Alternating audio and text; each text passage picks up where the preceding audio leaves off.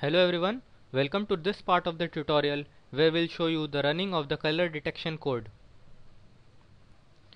The code which is written over here is also provided in the draft of the tutorial which we have provided on our website, so you can access the code from there.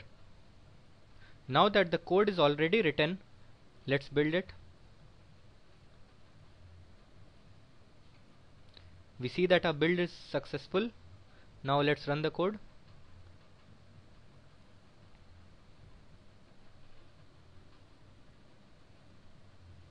In this code, we initially get a video for locating the object which we want to detect.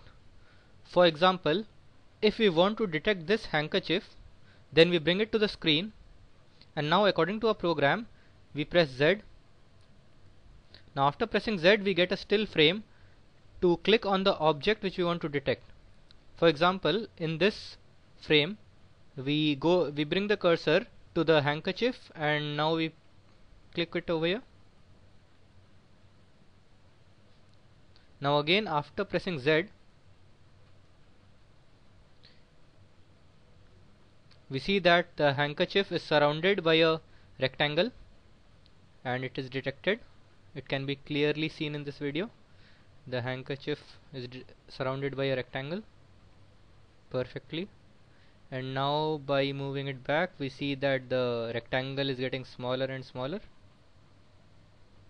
So this can be used for distance detection as well, the size of the rectangle being proportional to the distance from the screen.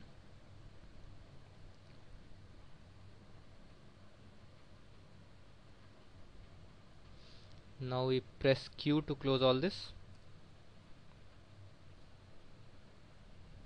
This was the running of the color detection code. Thank you.